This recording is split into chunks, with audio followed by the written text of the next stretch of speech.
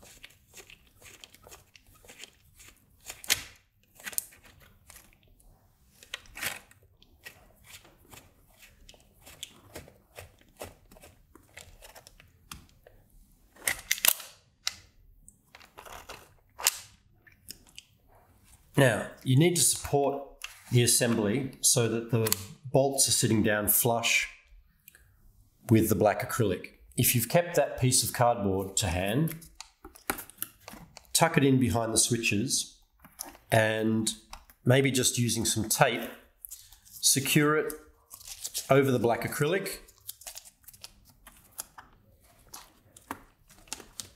And this is just going to hold all the bolts in place while you finally make the final, remove the nuts. So I've got that cardboard tucked in behind the switches, a little bit of tape to hold it there, and that will hold the bolts in place. Then just get around and take the nuts off.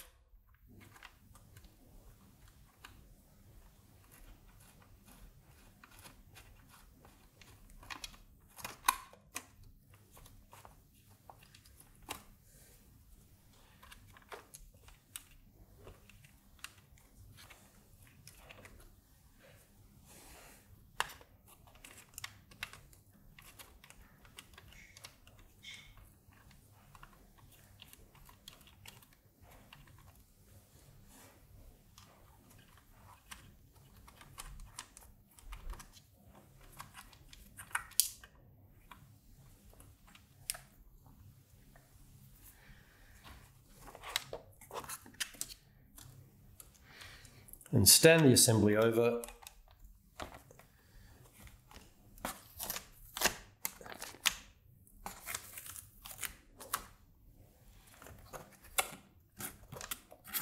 Removing the piece of card. And now you can carefully set it down on your work surface.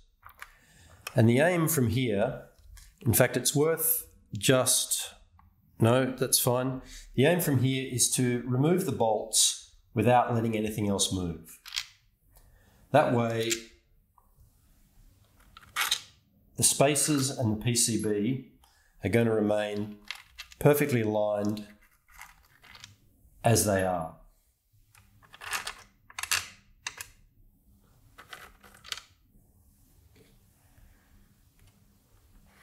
If you need to put something underneath just to support that, stop it from rocking.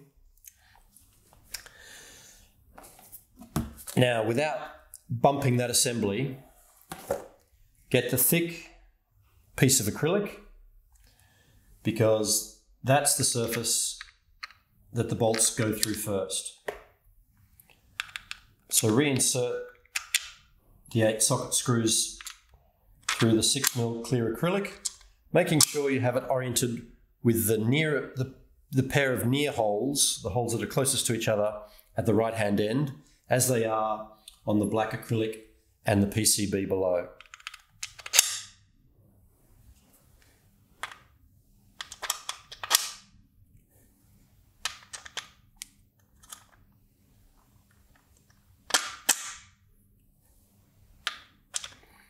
Now again, we want to stop these bolts falling out when we invert this.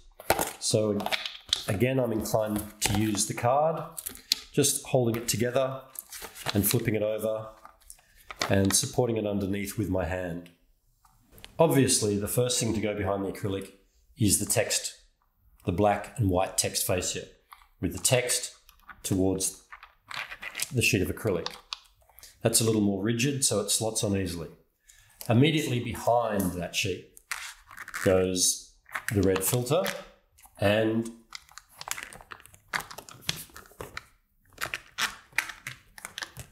I must be in a hurry. I keep getting it wrong. That drops down over the bolts. This now needs to be inserted through the black acrylic 9mm spacers in the PCB. So we want to flip it again. It's where the cardboard, I let go. Over again.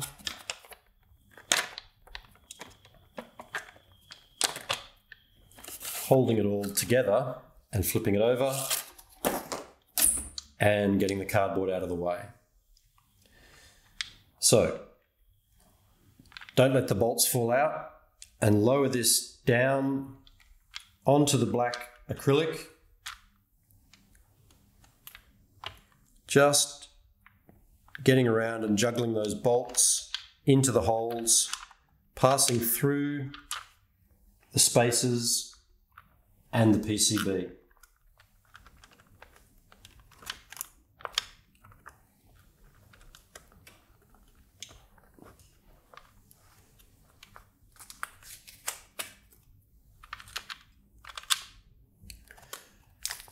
Done. So while that might have looked fiddly, that's a whole lot simpler than it can be if you happen to separate the black acrylic and the PCB and have to realign all of those 9mm spacers. You're going to need to pick up the cardboard again, or in fact this time it might be a good idea to use tape to hold all the bolts in place.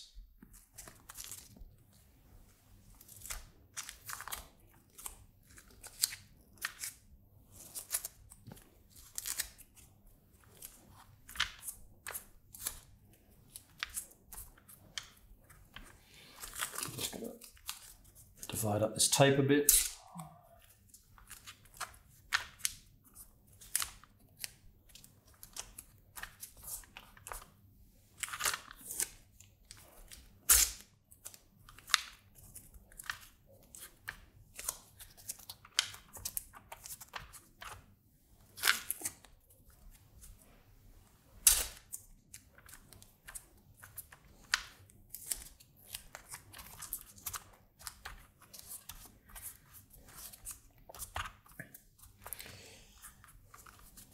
I'd probably use the cardboard myself, but I'm just demonstrating the alternate technique. Some tape, hold that sandwich firmly together.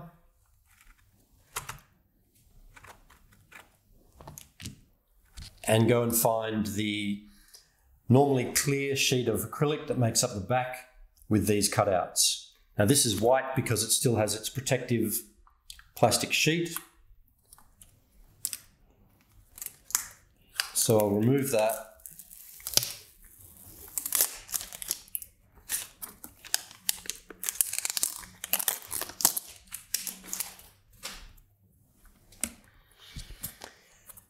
And then get the orientation right for that to be lowered over the components and sitting with the hex cutouts sitting above the bolts. Now you need those, sorry, we've forgotten the 6mm spacers, so let's just backtrack. We need to lower the 6mm spacers into place.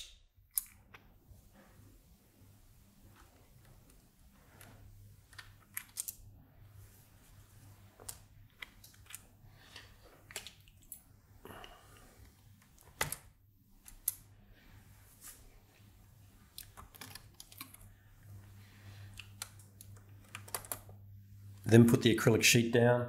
Just because of a little flexing in the circuit board and the acrylic, it's gonna look like everything's not gonna reach at this stage, but it will come together.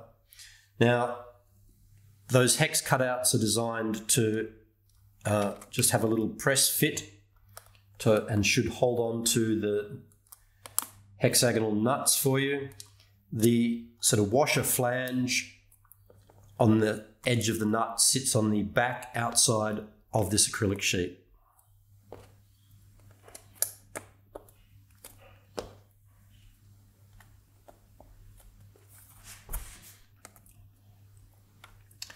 If you experience that these nuts start to pop out before you're getting things tightened up, you can go around and secure them in place with some tape before proceeding. I'm pretty confident that I can hold this together without any of those spacers dropping out now. At least I hope so. Again, I could use some tape to clamp it together, but a firm grip in the middle just holds everything in place. Now, don't remove all of your tape at once. Just go one at a time around the bolts and probably with a finger behind the nut.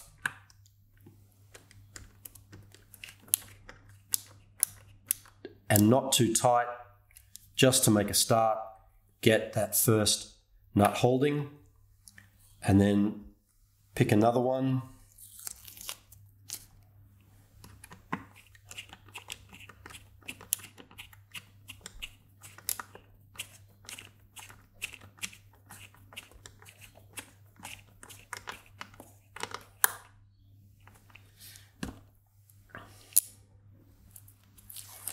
Once you've got a few of the socket screws starting to bite into the nuts, everything will start to become well supported.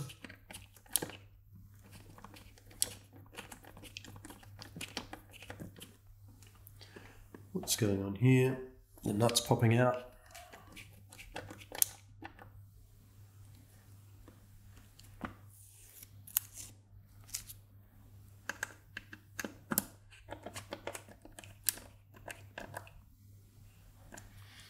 So with those four in the middle, with a reasonable amount of grip, the whole assembly is becoming self-supporting. We can just take our time and move around. As I said, don't do them up tight at this stage, just until you start to feel them firm up.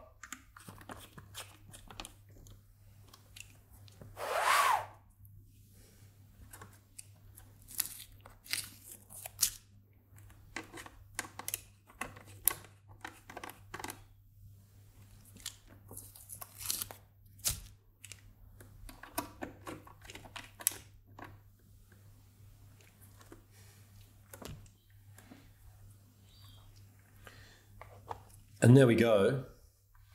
We're pretty much there. Some people would advocate using a alternating pattern diagonally and across the face of tightening these up. Don't make them particularly tight, just what I would call finger tight, but you'll find a few of them need an extra half or quarter turn.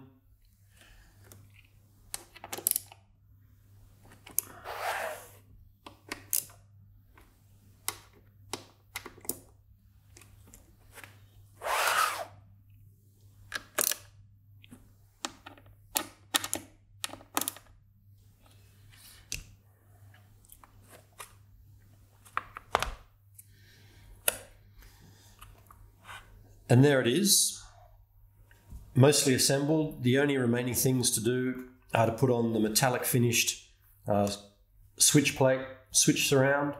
There's Velcro in the box to be cut up for that to be done. And then finally putting it inside in the blue lid.